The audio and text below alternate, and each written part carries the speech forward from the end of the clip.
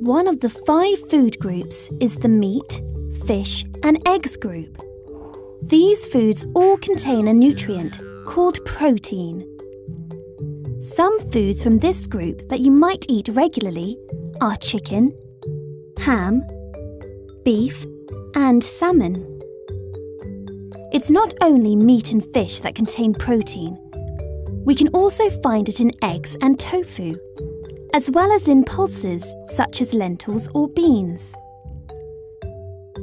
There is protein in every single cell in our bodies, and there are different kinds of proteins that do a range of important jobs. They are needed to help mend us when we are hurt and protect us from disease.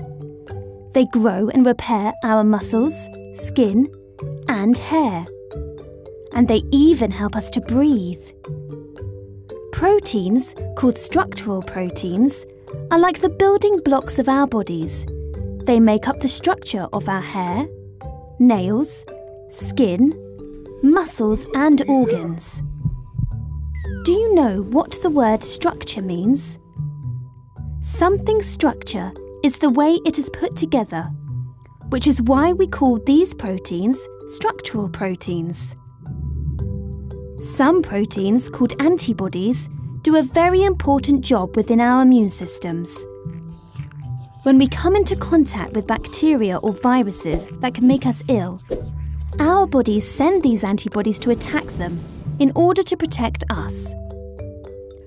Other proteins, called hemoglobin, carry oxygen from our lungs all around our bodies. Hemoglobin then collects carbon dioxide and carries it back to our lungs so that we can breathe it out. Because proteins are so important to our bodies, we need to eat foods from this group every day. Luckily, there are lots of tasty ways to get enough protein.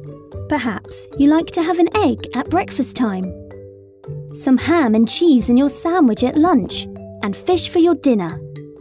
What are your favourite foods in this group?